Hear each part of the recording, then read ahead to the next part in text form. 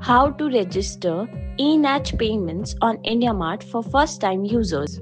First, you have to visit pay.indiamart.com and enter your registered mobile number with IndiaMART.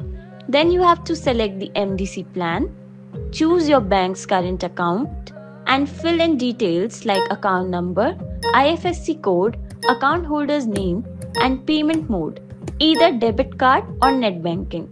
If you choose net banking, then click on Submit. You will be redirected to the mandate details page. After verifying the details, check the box and click on the Submit button. You will be redirected to the bank's login page. Enter your user ID and password and then click on Login button.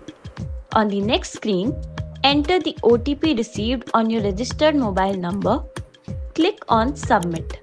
You will be redirected to the mandate approval page. You will receive confirmation of successful mandate creation.